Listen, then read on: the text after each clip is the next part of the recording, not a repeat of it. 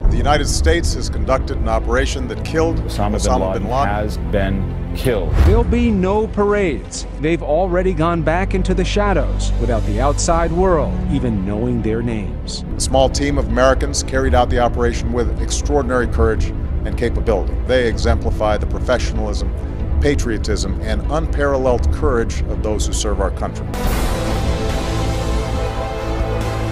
We give thanks for the men who carried out this operation. We give thanks to the countless intelligence and counterterrorism professionals who've worked tirelessly to achieve this outcome.